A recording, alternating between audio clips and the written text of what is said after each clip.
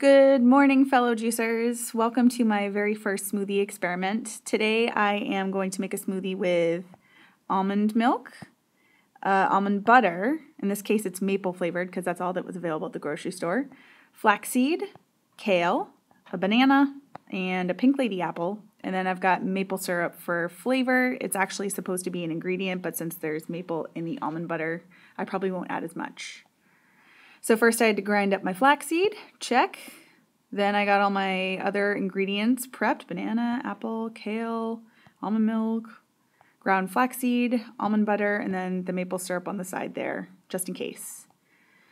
Put it in my little blender and got it going. Added the kale later as it was looking like it was dangerously full.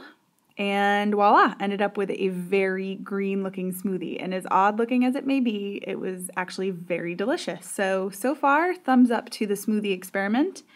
And don't forget to add some lemon to your smoothies to preserve the color of it, as well as add some, I think it helps in digestion and with absorption of vitamins and such. So here's the recipe, just in case you are interested in replicating the smoothie yourself.